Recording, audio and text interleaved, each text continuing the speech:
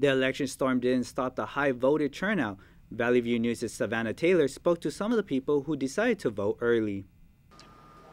As Election Day approached, early voting sites popped up all around Los Angeles County. Digital ballots made voting faster. QR codes and links were posted all around the sites to make the process more accessible.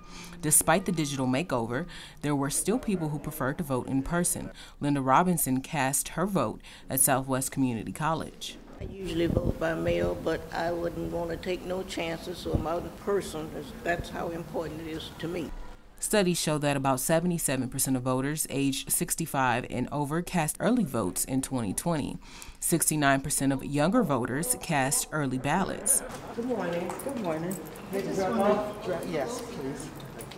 Stacy Michelle Letterlow also voted early in person. Every voice matters. You've got people who'll be like, oh, this person is so bad, but unless you educate yourself and actually come out and vote, then your voice isn't going to count. With the last election taking place during the pandemic, poll workers say this year's voter turnout is higher than expected.